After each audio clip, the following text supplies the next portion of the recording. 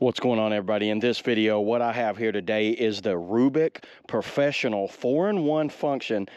Big upgrade function, by the way. And this is a stick welder, and this is, hot start, easy to strike arc, anti-electric shock function, anti-stick, easy to remove rod, anti-force arc. Looking at the side, this is the MMA, MMA 225. The net weight is 5 kg. Let's go over some of the specs on the side here. The voltage frequency is AC 120 volt to 220 volt. Frequency is 50 to 60 hertz. Output is 120 to 20/135 amps. The current is 225 amps. No loading voltage, whatever that means, 65 volts. Duty cycle is 60%. And, insulation class F, protection. IP, I guess that would mean the welding, and it comes with a clamp, an electrode holder, it actually comes with a little helmet and a brush. So how about that, everybody? Let's go ahead and take this thing out. I did open it up and kind of look in it, but let me go ahead and take it out of the box and show y'all what you get with this thing. Number one, there's the welder itself right there. Well, here's all of the wiring stuff. We're gonna need that. You get whatever that thing is, and a brush. What is it? Oh, this is your mask. I see. And then I think there's a glass in there. That is it. Put that aside. So take this out of the package here, and let's look over it. This thing is, you know what? It's small. Just looking at it, it's small. Oh, and it's got a 110 outlet, not a 220. That's awesome. Big display there. Kind of show you some of the features on it, and then the back, on and off. It's got a ground. It's got a fan for cooling. Let's go ahead and figure out how to put this mask together. This must be something with the mask. Oh, you hold it like this. I get it. You're gonna hold the mask up like this and look through it. Okay, let me put this thing together and read over the instructions and see what all I need to do to get this thing working. Wow, that's a beefy clamp right there.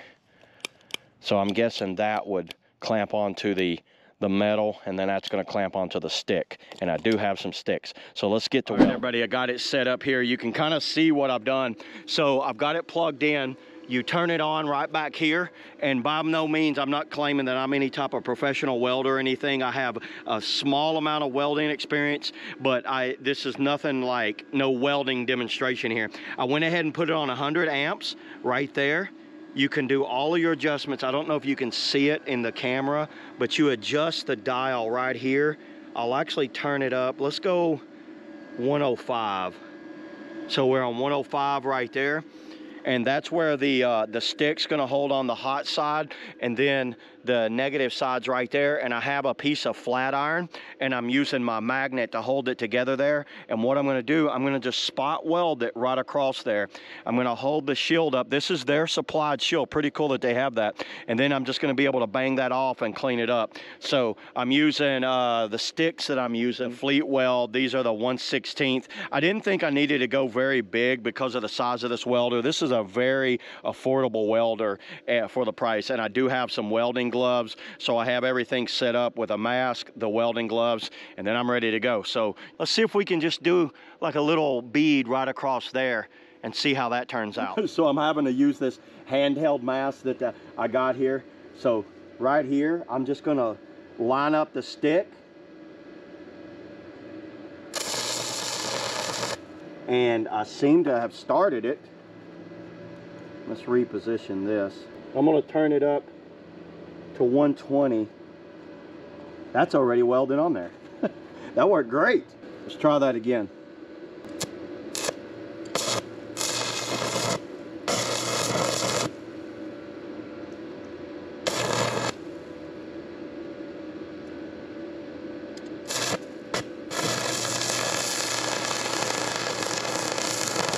I'm probably a little too hot. I know all you welding experts out there are looking and realize that I'm a little too hot. I'm running it a little hot.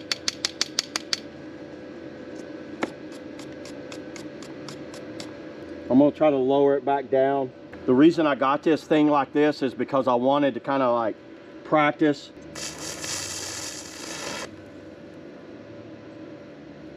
I think we're good. Y'all can see the weld right there.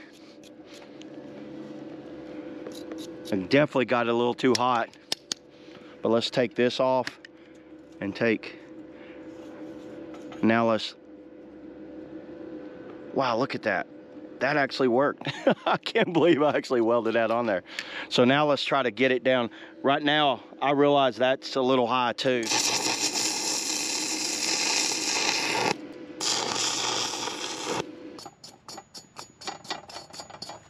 Look at that, everybody. Well, I've welded a little bracket on there. Now, my next time I'm gonna do this, I'm sure I'll do it a lot cleaner. So I did a quick little spot weld that welded that on there, and that seemed to work great. I mean, obviously, I know you guys are probably looking at that and be like, he doesn't know what he's doing. Well, you're right, I don't know what I'm doing. But look at that. I tell you what, that's on there solid. I can't break it off with my hand, so it's welded on there. I will practice and get a lot better with that. Looking over the weld, you can see how it kind of splattered there, but that was more user error than the actual welder. I think this little Rubik welder did great. Look at this thing.